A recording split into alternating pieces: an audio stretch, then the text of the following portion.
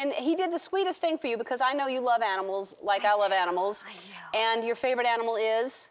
The sloth. Tell me why it is the sloth. It certainly is. Well, because because they're perfect.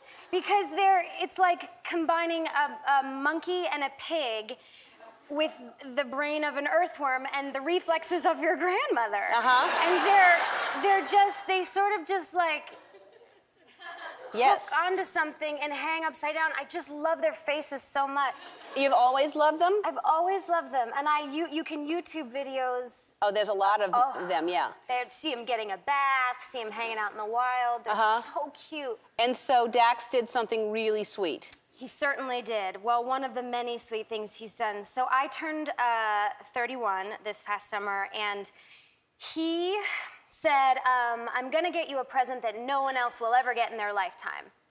And I was confused and thought, okay. So the day of my birthday, we're sitting in the living room, and I hear a knock at the door, and he says, your present's here. Why don't you go grab the dogs and go in the back room? And I had no context for knowing what it was. But I grabbed the dogs, walk into the back room of the house, and I immediately was overcome, and I thought, there's a sloth near. There's a sloth here, it's close, it's gonna happen.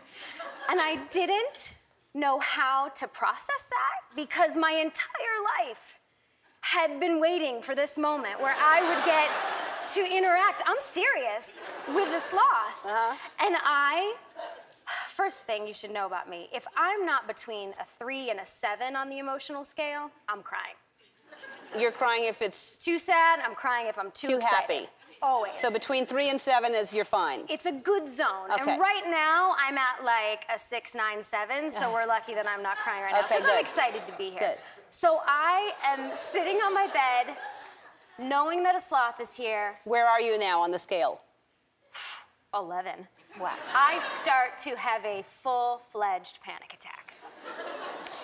I don't know how to compete with all this emotion, so I just kind of crawl up on the bed, and I'm crying so hard, and Dax knocks on the door, and he has a video camera, and he's like, surprise, I want you to come out into the, are you all right? and sees me basically fetal on the bed, and I think you brought a little footage of that. It's embarrassing. I cannot wait to see it. It's worth watching. Yes. Because it's embarrassing. So we can take a look. Oh, there's a little sloth. There one is. All right, let's watch the, oh no. I wasn't joking. I was absolutely...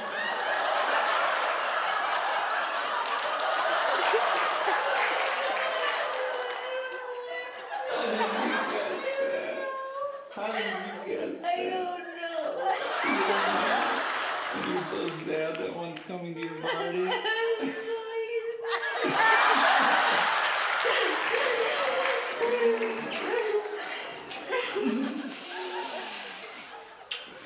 Do you want to come be a part of setting up his little habitat? He's coming for the party.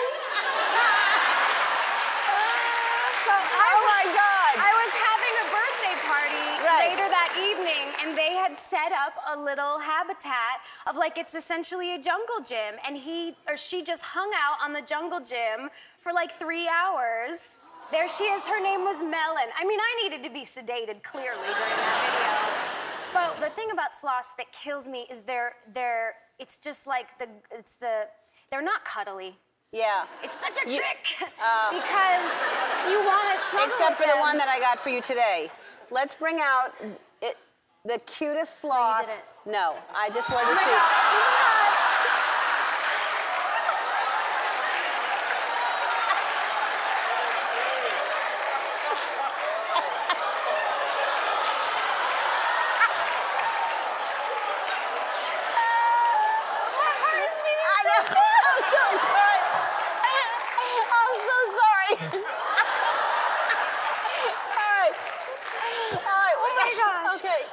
We're gonna take a break. Oh, why would you do that? I know. It was horrible. It was horrible. You've already had a sloth. You don't need another one. All right. Okay, that's fair enough. Okay. Oh, wow. We'll take a break.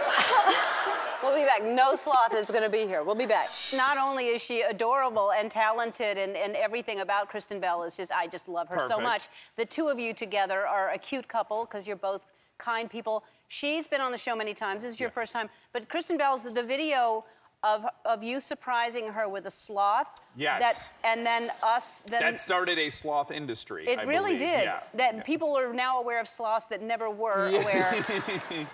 She was so excited that you were going to bring her a sloth. Yeah, she really got pumped up. Yeah.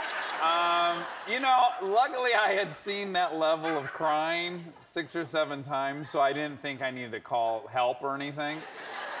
But, you know what people don't know about this video is at that time, it was nearly impossible to procure a sloth. They're not on every corner like they are today. No. There were like 2 guys in the country that had access to a sloth, and they're very particular about what kind of homeowner's insurance you have in case they attack somebody. Oh. Who I guess would have to be in a coma to not be able to avoid getting attacked by a sloth. Yeah. Yeah. That sloth, it turned out, so we go out in the living room and they've set up her little habitat, right? She's crawling around on a broomstick. Very elaborate That's habitat. her habitat. Yeah, it's a broomstick. I go, this is a good-looking sloth. And the wrangler said, yeah, she was in Outbreak and she was in a film with Robert Redford. And I said, honey, this gal's had twice the career that we have. Kind of outshined us at the birthday party, like having Megan Fox as a bridesmaid or something. It wasn't a good idea. You know.